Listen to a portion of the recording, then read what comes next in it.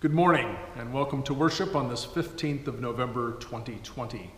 I am Derek Engfelt, the pastor here at Immanuel Lutheran Church in Saratoga, and I'd like to welcome you to our 36th episode of our virtual distanced worship. We are in the tail end of the season of Epiphany, a season of growth. Our theme this morning is Faithful Stewardship. We gather today in the name of the Father, and of the Son, and of the Holy Spirit.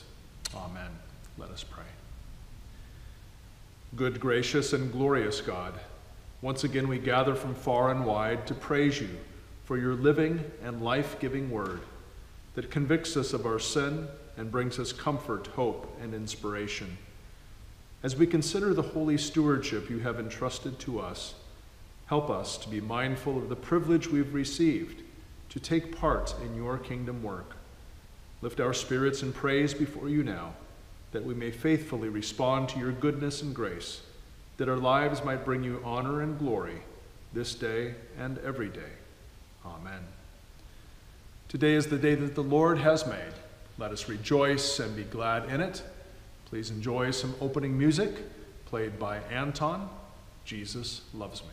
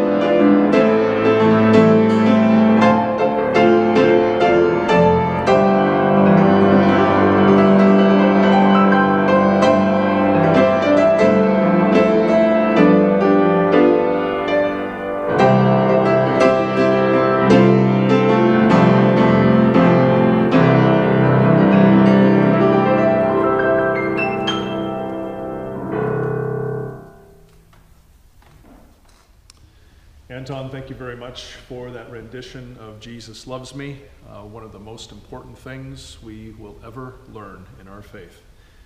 The simple things are the most important at times. Well, we continue to gather in this distanced worship fashion because, of course, of the COVID virus that continues to rage throughout our nation and throughout our world. Now more than 10.8 million people have been affected in our country. This is a 10% increase over what I mentioned to you just last Sunday.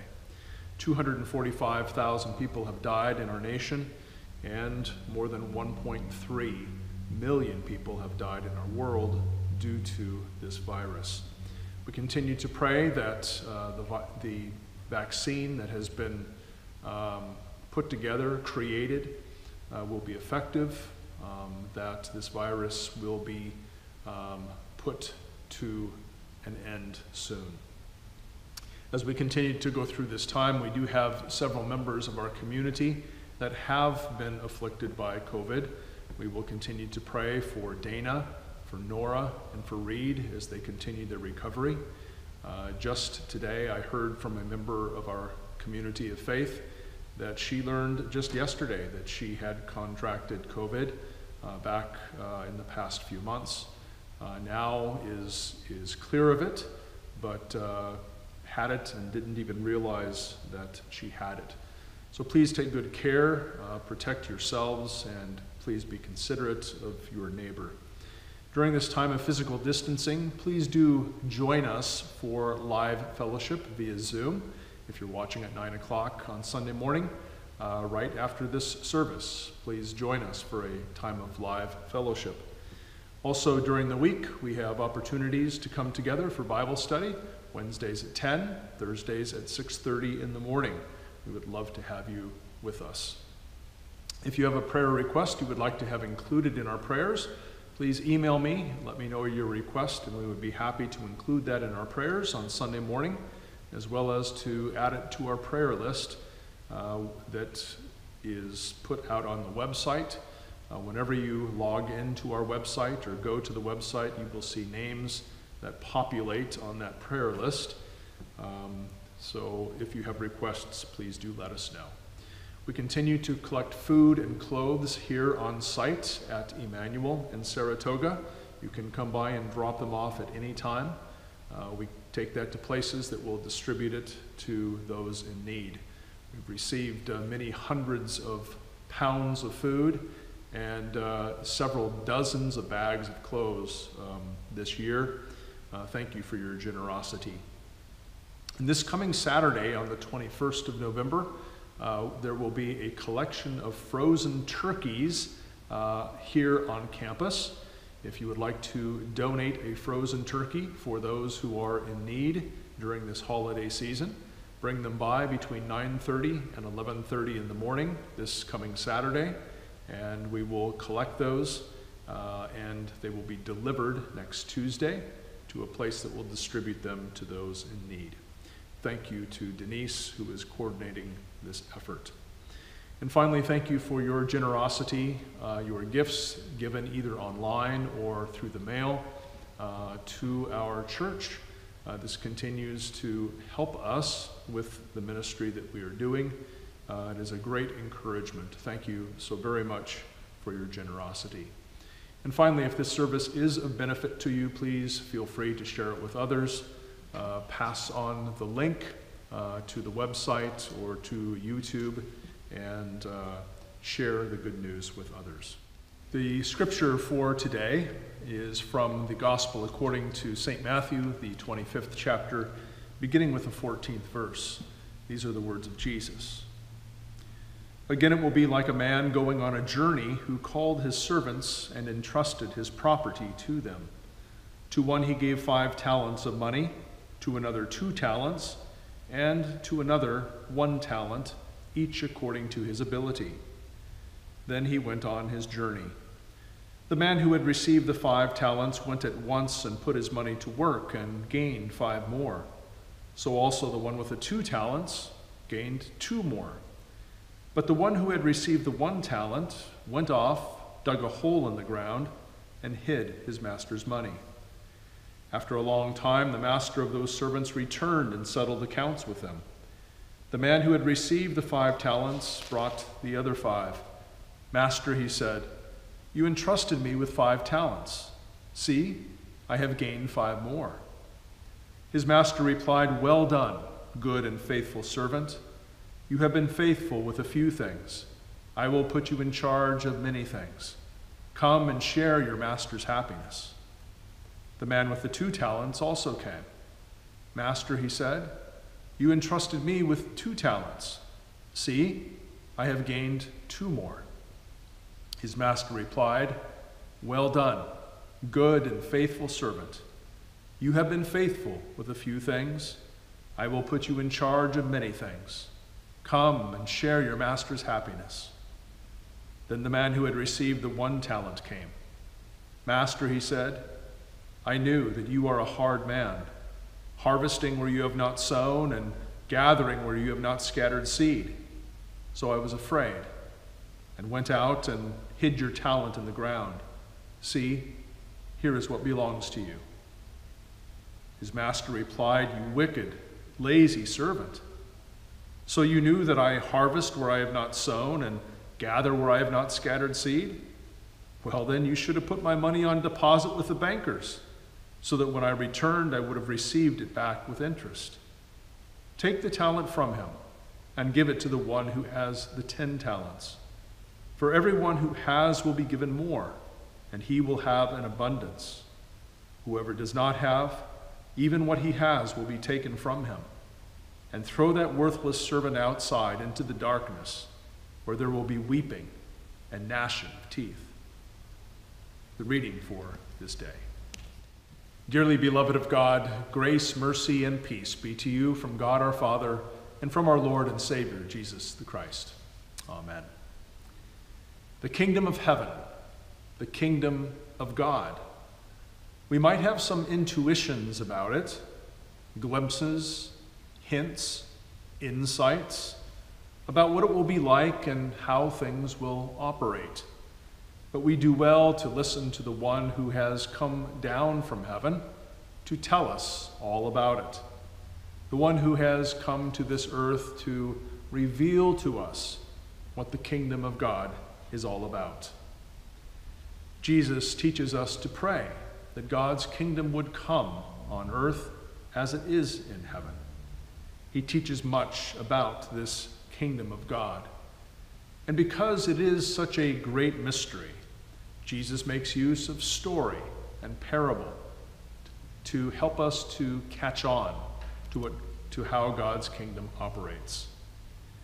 In the parable before us today, I would like to take this in sections, and with the hope that one section, perhaps, one point of this parable might stick with you.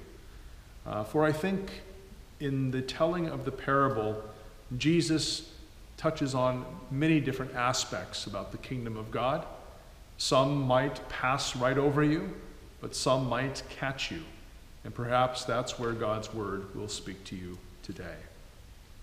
As Jesus begins this parable, he makes it clear that there are certain characters in the parable and a certain relationship that exists. At the very beginning, we should clarify, we should make clear that parables are not to be taken so that we would see the master as equal to God in all respects.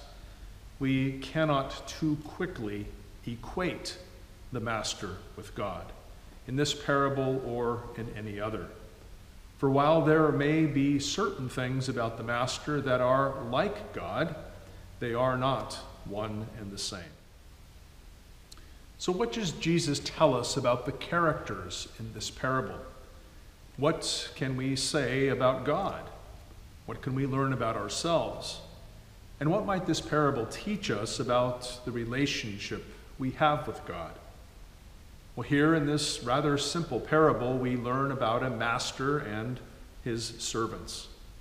We need to know our place, for each plays a part. We dare not skip over this section of the parable too quickly. Some of us simply need the reminder that we are not islands in and of ourselves, that we are neither self-made nor self-sufficient. There is the master, and then there are his servants. And there is the relationship that exists between them. It seems clear in this parable that Jesus reminds us that God is our master, that we are God's servants, and that is the relationship that exists between us. We bow down, we are humbled before our God. Then, as the master in this parable is about to go on a journey, he entrusts his property to his servants. This master in the parable knows his servants well. He recognizes their abilities, he assesses their capabilities, and his judgment proves correct. We might say the very same things about God. Perhaps you want more responsibility in God's kingdom. The parable will show you how you might get it. Entrusting is different than giving. That which is given to the servants in this parable is given in the safekeeping of stewardship. It is not given as a gift. that which is given in the parable never ceases to be the master's. It belongs to him from the get-go, and it is his all the way through the parable. Even so, as the Apostle Paul writes to the church of God in Corinth, he reminds them of this holy stewardship that the people have before God, even with respect to their own bodies. In 1 Corinthians chapter 6, he writes, "Do you not know that your body is a temple of the Holy Spirit who is in you, whom you have received from God? You are not your own," Paul says. "You were bought with a price. Therefore, glorify God in your body." Well, this is a different understanding than what we hear in the culture today that says your body is your own and you can do with it what you like. Certainly, the government has no right over our bodies, but if you are a follower of Jesus, your body is not yours alone. It belongs to God and has been given to you in stewardship. Take care of it. Eat well, get your rest, get your exercise. Take good care of what God has entrusted to you.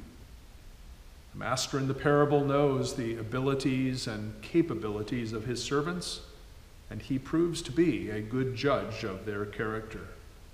So also God with us. The next part of the parable gets into the industry or the stewardship of those servants. The one with the 5 immediately gets to it, Jesus says. He wastes no time. So also the one given the 2 talents. But the one with 1, what does he do? He digs a hole and hides. He dug and hid. They all knew the relationship that existed between themselves and their master, that they were the servants, their master was in charge. They knew that their job was to be servants of their master. But the 5 and the 2 went to work, while the 1 dug and hid. Then comes the day when the master returns from his journey. He calls them in and settles accounts with them. This might be called the reckoning. "You entrusted, I gained," said the one with 5. "You entrusted me with 5, I have gained 5 more. So also the one with the 2. You entrusted me with 2, I have gained 2 more. I've put your money to work. I put myself to work on your behalf. I have been of use to you as your servant." After this come the commendations, the reasons behind it, and the outcome. For the first 2 servants, the one given the 5 talents and the one given the 2, the response is the very same. As the master tells them in turn, "Well done. Well done, good and faithful servant. You have been faithful with a few things.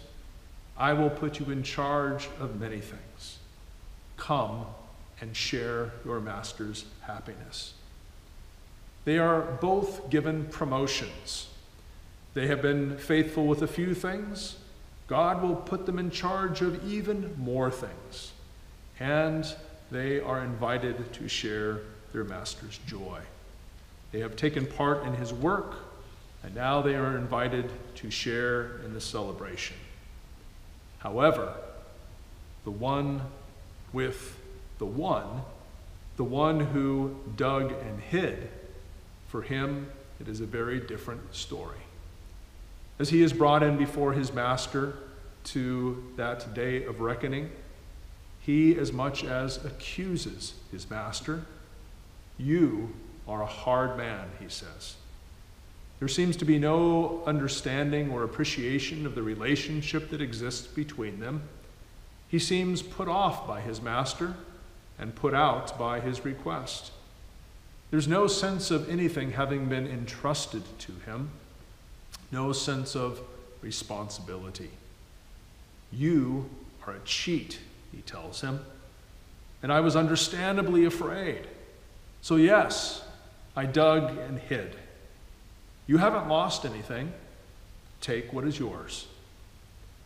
And from the master, there is no commendation, but there is reprimand and condemnation. "You wicked, lazy servant. You say I was a cheat? You say I was a hard man? If you feared I would be displeased with the outcome, you should have at least been mindful to put the money in the bank. I would have received my money back with interest. I didn't ask you to hold the money for me. I could have done that myself. You have been worthless as a servant. You have been no use at all. I would be nothing but a fool to entrust you with anything more ever again. I did not expect much from you, but you could have put forth some effort. To the outer darkness with you. You have chosen your own destiny." Wow. We hear those words of the master and we cringe. We do not want to be the one with one. We do not want to take that one and dig and hide. For this is not good news. It leaves us with a very bitter taste in our mouth. Not that it is the goal of reading Scripture, or hearing a sermon, or listening to a parable of Jesus, always to feel good about it. But we certainly don't want to be that guy. However, when we envision God as a mean-spirited, cheating master, the wrong vision to be sure, it's understandable that we might cower in fear and end up being of no use at all in his kingdom. So what might we learn about the kingdom of God in this parable? What is it that you will take home with you? With whatever God has entrusted to you, he calls you to be faithful with what you have been given. The finish line is not the same for everyone. The one with 5, his finish line, if it can even be termed that, was 5 more. The one with 2, his finish line was 2 more. It looks like God grades on a curve. But this is not, in the end, a salvation story. For we know that when it comes to our salvation, Jesus alone is the reason for it. Jesus alone is our Savior. This is not about salvation. This is about God's call to be responsible stewards in his kingdom, here and now and in the life to come. It's not a how you get to heaven story. It's what you do. It's how you manage and how you steward what God has given you. God has called you to be faithful with what he has entrusted. To recognize that all you have been given has indeed been entrusted to you and has been held in stewardship by you. So make the most of it. Do your very best. Participate in God's kingdom work. And know that God can and does use your service for his good purposes. What privilege, what joy, what commendation to hear from God those words, "Well done, thou good and faithful servant. You have been faithful with a few things. I will put you in charge of many things. Come and share your master's happiness." Those are all the words you'll ever need to hear. Amen. And now let us pray for the whole people of God in Christ Jesus and for all people according to their needs. Almighty God, we bow our hearts in humble adoration, and we give you thanks and praise as we go about your work in this Pentecost season. We come before you lifting into your presence those who are in special need of your healing touch. We pray for Ashley and her sons at this time. We pray for Bob, for Dave, for Dick and Dawn, for Dorothy, George, and Kimberly, for Greg, Harriet, Jim, and Baskey, May, Patrick, Ruth, and Thelma. We thank you that you know the needs of all these, your servants, and that you are faithfully at work in their lives, even before we offer prayers on their behalf. We pray for our nation during this time of transitional leadership. We pray for those who have been afflicted by COVID-19. Especially we pray for Dana, for Nora, and Reed as they continue their recoveries from this virus. We thank you for those who celebrate birthdays in our midst this coming week, for Aaron and Estelle, for Mary, Max, Pete, Rob, and Steve. We thank you for the gifts you have given to us in them, and pray that you would bless them richly in the coming year with all that is good. Thank you also for Rod and Kathy as they celebrate 44 years of married life together. Continue to draw them close together in their love as you draw them close to yourself. We pray at this time for our president and vice president as they finish out their terms, that you would grant them wisdom, guidance, insight, humility, and strength. Thank you for their service. We pray for Holy Redeemer Church in San Jose and Pastor John, for the ministry taking place within and beyond their church walls, that you might be glorified in all that is done. For Kamel and Badia, serving as missionaries in the Middle East and North Africa, keep them safe, healthy, and bless their ministry to your glory. We pray for those families who grieve the loss of loved ones, including the Igabrod family, the Greenway and Campbell families, the Cabes, the Martins, the Mutches, the McCoys, and the Smaha families. Grant them the comfort of your presence, the assurance of your everlasting promises, and the hope that you give to us in Jesus Christ our Lord. All these prayers we lift before you, trusting in your mercy, joining together in the prayer you taught your disciples to pray. Our Father, who art in heaven, hallowed be thy name. Thy kingdom come, thy will be done, on earth as it is in heaven. Give us this day our daily bread, and forgive us our trespasses, as we forgive those who trespass against us. And lead us not into temptation, but deliver us from evil.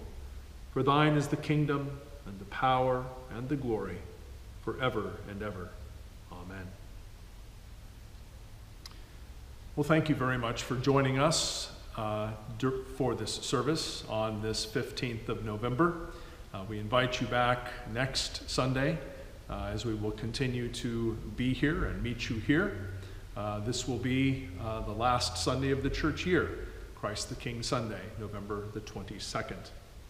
And now may the God of hope fill you with all joy and peace in believing, that you may abound in hope by the power of the Holy Spirit. Amen. Our postlude music, Now Thank We All Our God. Thank you, Elisabeth, for sharing that with us today. God bless you.